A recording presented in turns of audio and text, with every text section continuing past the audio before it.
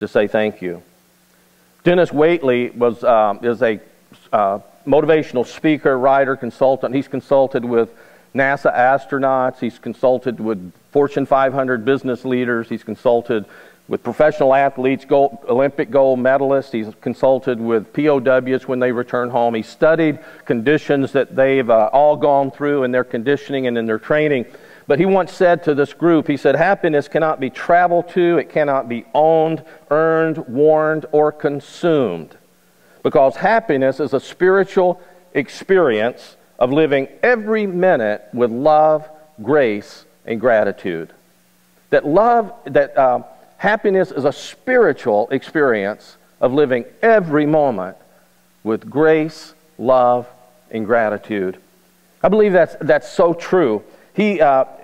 Other writers have once said that the greatest of all virtues is gratitude because it determines the happiness and contentment in our life. So if grace and gratitude are so critical to our living, our health, our emotions, and studies have been done over the years, over and over again, that not only does it help our dealing with stress and our emotions, but also our physical health. And if it's so important that grace and gratitude have that function in our life, then maybe we should figure out the practices that create that gratitude and that grace and make that a part of an everyday lifestyle instead of a yearly event for a few hours at most.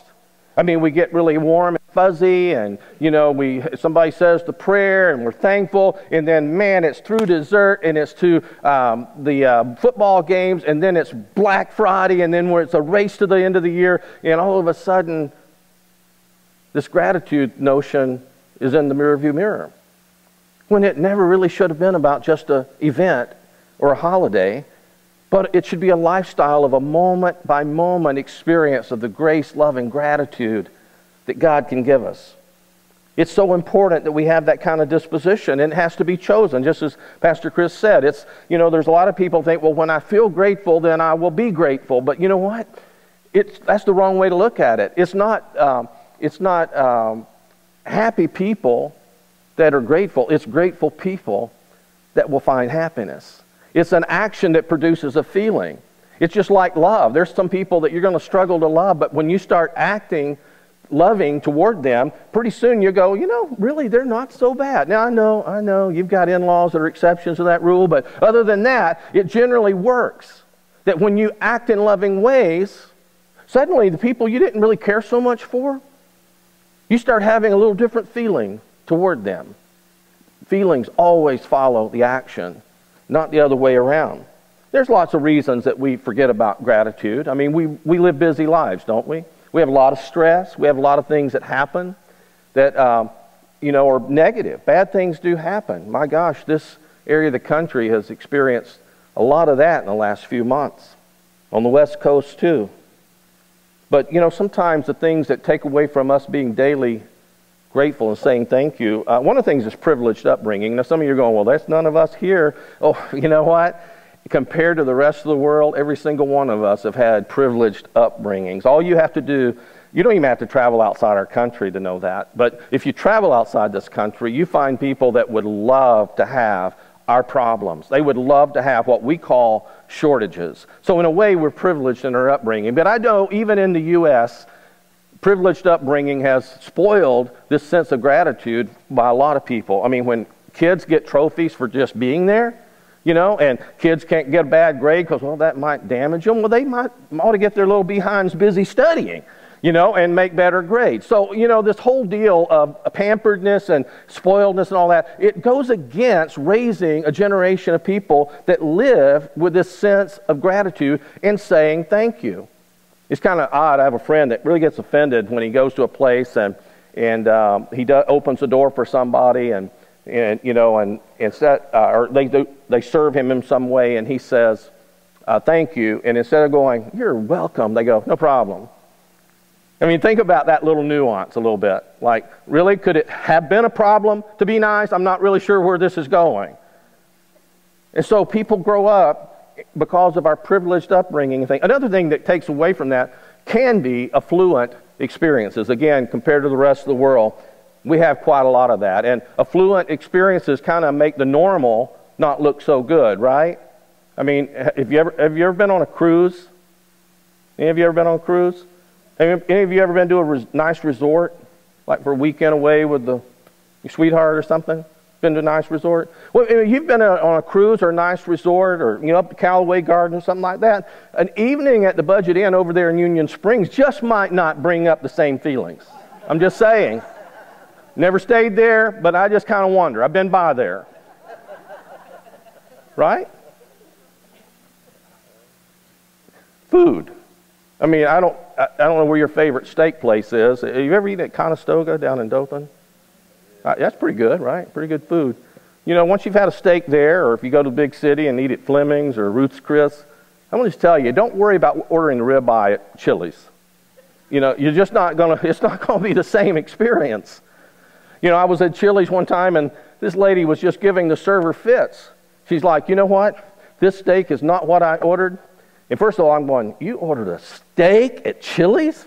And she said, just railing on this poor waitress. She said, you know what, lady, I know my steaks, and this is not a ribeye. And I just wanted to say, honey, why did you order a steak at Chili's? Get their ribs or their hamburger or their salad, but don't get a steak at Chili's. Go a couple of doors down to Conestoga and get a real piece of meat. Right? So, it's all about comparison, and we know how that comparison thing works. This lady left unhappy. She didn't get a refund, and so, well. I really believe, generally speaking, that the more we have, our tendency is we forget about being grateful. Unless, and here's the catch, unless we are intentional in practicing gratitude. Intentional in saying thank you. It'll kill the love, the grace, the gratitude in our hearts if we continually compare our circumstances and our stuff with those around us.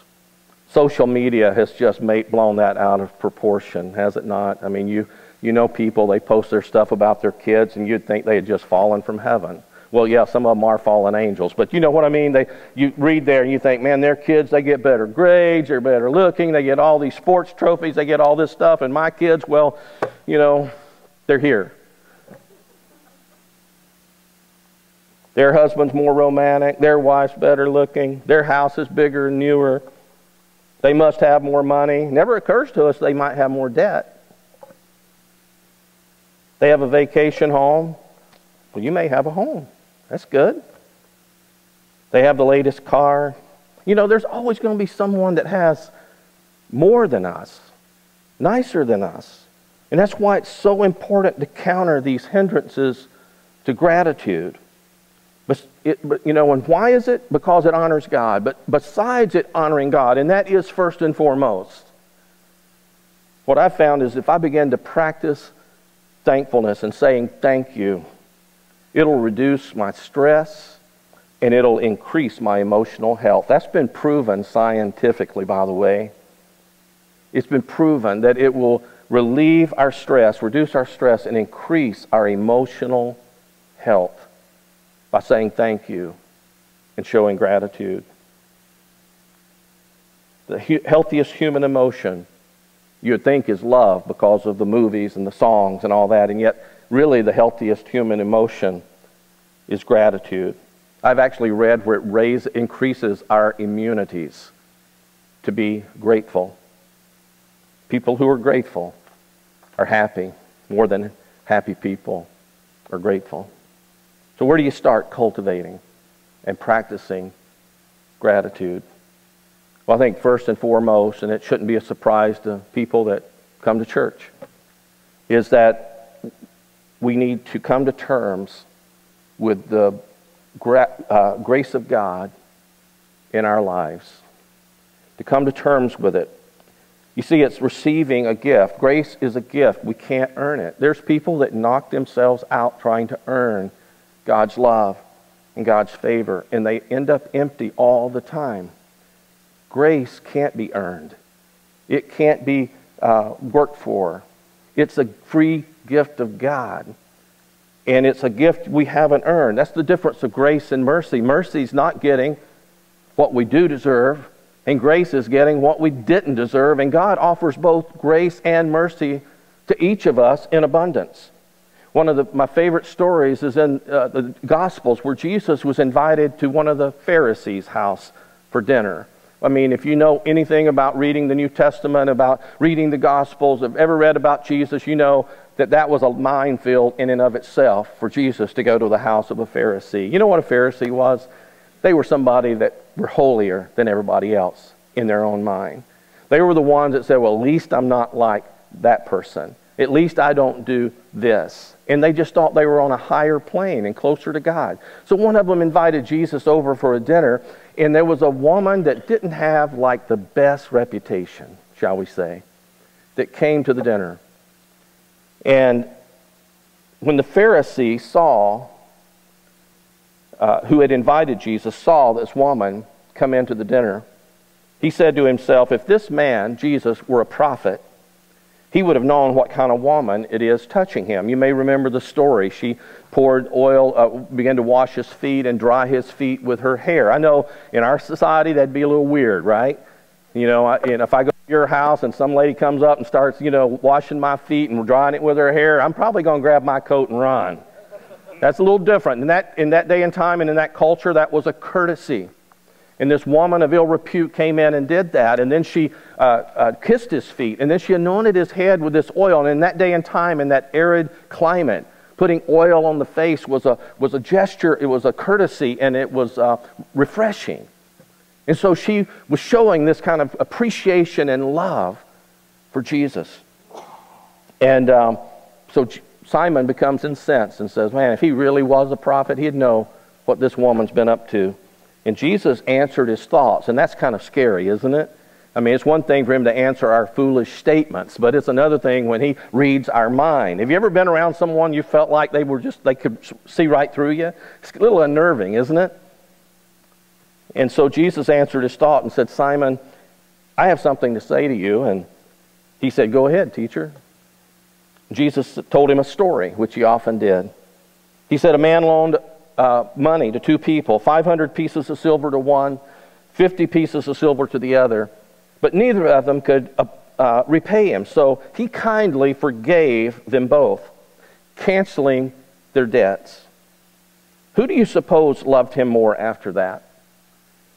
Well, Simon wasn't stupid.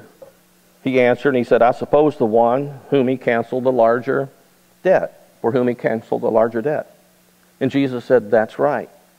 And then he turned to this woman and he said to Simon, look at this woman kneeling here. When I entered your house, you didn't offer me water to wash the dust from my feet, but she has washed them with her tears and wiped them with her hair. Simon, you didn't greet me with a kiss, which was common in that culture, but from the time I came in, she has not stopped kissing my feet. You, Simon, neglected the courtesy of olive oil to anoint my head, but she's anointed my feet with rare perfume. And Jesus said, I tell you, her sins, and they are many, Jesus said, have been forgiven, so she has shown me much love. But a person who is forgiven little shows only little love. And then Jesus said to the woman, your sins are forgiven. Now, I got to tell you, there was a time in my life where I thought, when I read that, I thought, wow, then I need to go out and sin grandly in order to love Jesus more. I mean, that's kind of what you read that and you think, wow, man, I need to go really live some. And that's not at all the point. In fact, we don't have to go looking for sin, and we don't have to go looking to sow some wild oats, and we don't have to go looking to have a wild life in order to have a lot of love for God's grace.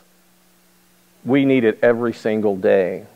See, we often focus on the big sins and the big failures, you know, the major ones that everybody gets all wigged out about, and yet there are no big ones and little ones with God. Just like the Bible says, we all miss the mark. We fall just a little short. We fall short of our own standards a lot of times. How much more do we fall short of God's standards? So we're daily. His compassions never fail. That's why we need them daily to cover us. We need them daily to experience. There's a direct link between the depth of my gratitude and my understanding of God's grace in my life. The more grace I realize I've received, the more gratitude I'm going to show. And you know what? The more gratitude I feel toward God, here's how it plays out. It's one thing to feel gratitude, but it's not just a feeling, it's an action. And for me to say, thank you, God. Thank you, God, for air to breathe. Thank you, God, for hands to move and do things with. Thank you, God, for all these different things, instead of just feeling a warm fuzzy toward our circumstances. The more grace I've received, the more gratitude I'll show. And you know what? The more grace I've received, the more grace I'll cut to other people. That's how we know if we've really recognized the grace we've received, is if we're willing to let God be gracious to other people that we don't think measure up. That may be why some churches and denominations and religions seem so stuffy and uninviting. Because we think we're the chosen and everybody else aren't as good. That doesn't happen at SouthPoint, but there are churches that way. When our hearts have been transformed by God's grace and we're filled with gratitude, we'll express it in loving acts and in generous deeds. That's what this story about Simon the Pharisee teaches us. But sometimes we may not really understand how much God's grace has been shown in forgiving us our sins. And we may see ourselves not as bad as other people. And when I realize how much God has forgiven me, how much He has loved me, and how much He has given to give me His grace that I don't deserve, my soul begins to grow in love toward God, in love toward other people, in grace and in gratitude. As a parent, let me ask you, have any of your kids ever gotten testy? Every day. Okay, that's some honesty. Right? Every kid on the planet's gotten testy and, pampered, and they think they get an attitude. Even the best kids. Even my brother, he had his times. And I told Dallas I was going to dig deep, bro, so. Your kids have gotten testy before and grumbling about what they didn't get. I wanted this, you didn't get this for me. Disappointed at Christmas or birthdays or whatever. And as a parent, have you ever been that righteous one that just finally had enough and just said, start listing the things that you've provided and they take for granted? And if you've got young kids and you haven't gotten there yet, just wait. It's coming. And you go to them and hey, son, daughter, that room that you say is yours, whose room is that really? Who provided that room? In that room, those clothes you wear that you're complaining about because they're not the newest label, whose are they really? Right? And that TV in your room, that computer in your room, by the way, whose is that really? Son? Daughter? And that cell phone that you're wanting an upgrade for? Whose phone is that really? To put it in biblical, theological terms, it's all theirs by grace. Your grace, your love, or you just wanted to shut them up. I'm just trying to give you the benefit here. I wonder, though, here's what I'm thinking. I wonder if God ever wants to have that kind of conversation with us. And that's kind of scary when I think about that. He'd say, hey, Phil, that job you have? What if you didn't have it? By the way, Phil, who provided you the means to get that job? And who gave you the skill that would get you hired in that job? Whose is that really, Phil? Those kids are yours? Yeah, God. That's grace. Thank you, God. That mental ability you have, or that emotional stability? Okay, I know that's a stretch for some. Emotional stability, a grace from God. Your health, even if it's not what you want, it's better than a lot. Grace from God. That food that you were able to buy and cook today, the grace of God. I was privileged to go to Africa some years ago, to Kenya, to help with an orphanage. And that'll never leave me, that experience. And you don't have to go overseas to see this. You can go here in the country, different places. But we had traveled. It was a long, arduous trip, and got to the hotel in Nairobi. And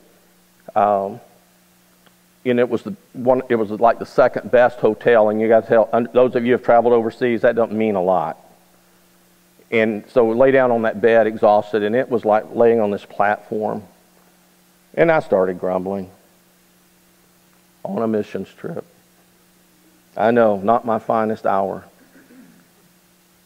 The next day, we went to see the kids. And they lived in a compound in one of the better areas that looked like a bombed out slum, and that was one of the better areas. And we went in and we saw where they lived. And we were there to help build them another place.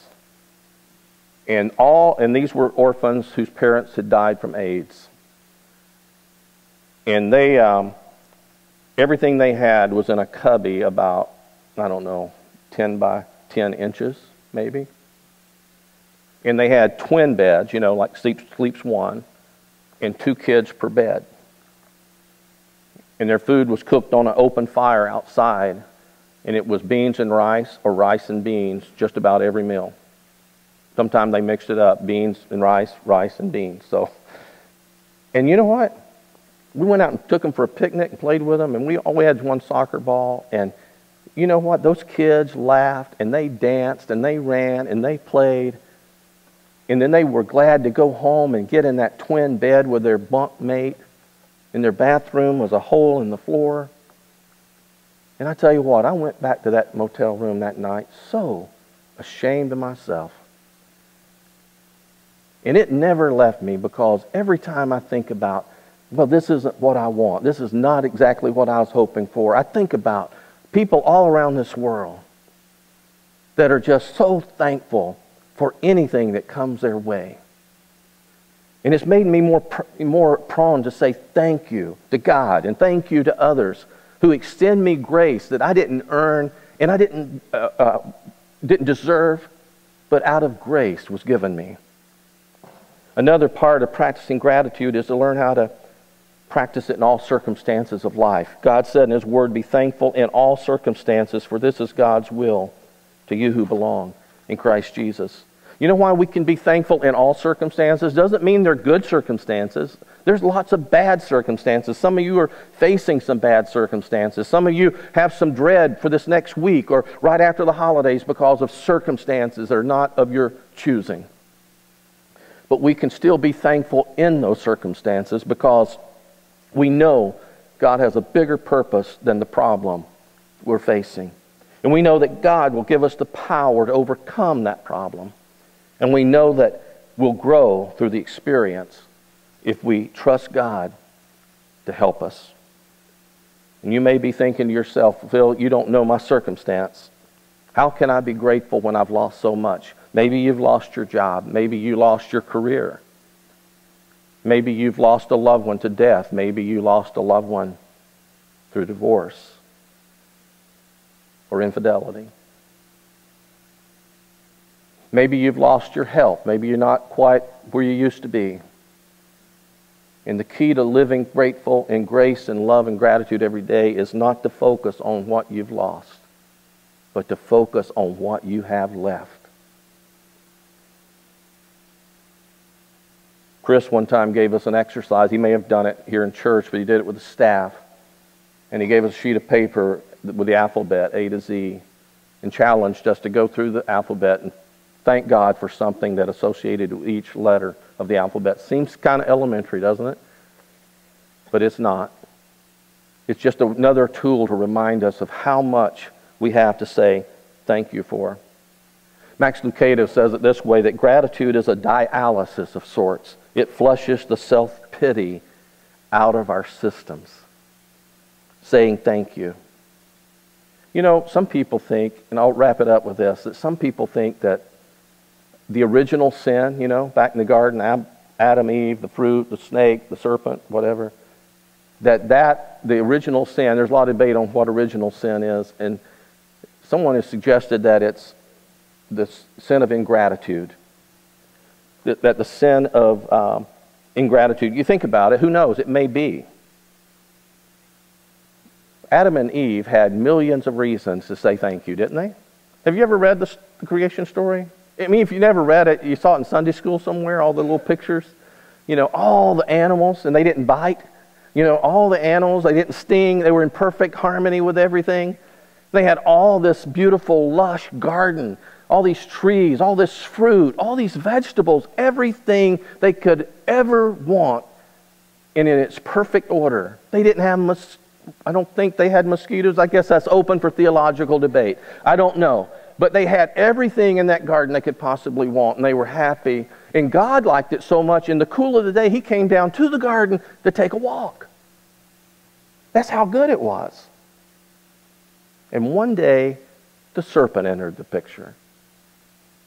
And he pointed out to them, he's like, you know, y'all think you got it so good. What about that one tree over there that God said, don't touch it? And instead of them going, yeah, but look at all that we can touch, somehow discontentment entered the picture in Eve's mind and heart. And suddenly, they felt like God was holding something back. Now, I'm not blaming Eve. Ladies, don't get that. Don't let anybody put that off on you. Adam was a willing participant. In fact, a friend of mine said if Adam had got up and got his own snack, we wouldn't be in this mess today. So there is a point to that. True. But discontent entered the picture like a bully on the playground. And everything fell apart after that. They focused on the single thing they didn't have instead of the millions of things they did have. And all of a sudden, Eden wasn't enough anymore, even though it really was more than enough. Now, think about this, and this is the point I want to leave you with going home. Think about this. What if gratitude had won the day in the garden way back then? What if instead of when the serpent came and said, you know, you don't have that tree over there. What if they had said, oh, but thank God for all we do have. Look what He has provided for us. Look at all the fruit and the vegetables and the beautiful animals and, you know, all this wonderful place that God's provided for us. What if gratitude had won the day that day in Eden? Would our world be different right now? Well, we'll never know. But let me make it more personal as we leave here today. If gratitude and saying thank you won the day for you today, would your day be any different? If this next week you focused on saying thank you as often as you possibly could, do you think your life would be any different each and every day?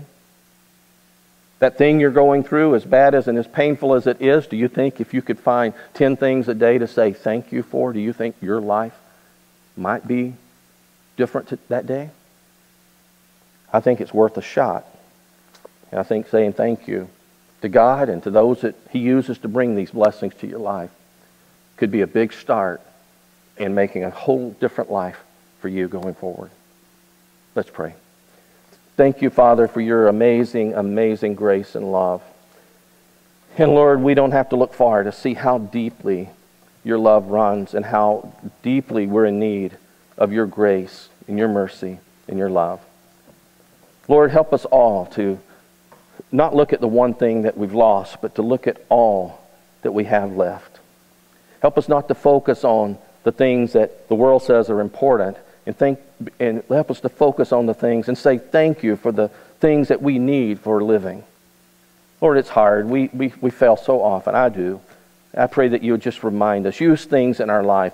Use people around us to remind us that we have tons of stuff to say thank you for, that we'll never run out of things to say thank you for.